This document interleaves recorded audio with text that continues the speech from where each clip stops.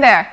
Whenever you download a file and open it in Microsoft Excel 2010, it opens in Protected View where you can view it but can't make any changes to it. This is meant to be a security feature, but you can disable it if you download files only from trusted sources. Here's how you do it. You can see this notification on downloaded documents when they open in Protected View. To change this, click on the File menu and then click Options. In the Excel Options window, click on Trust Center in the left pane. Then, click on the Trust Center Settings button. In the Trust Center window, go to the Protected View tab and then uncheck Enable Protected View for files originating from the Internet. Click OK twice and then close the Microsoft Excel worksheet.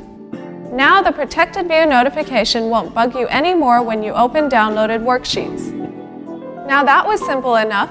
Keep watching for more such easy-to-follow tips, and if you face issues on your PC that you need help with, just call iYogi. Good karma!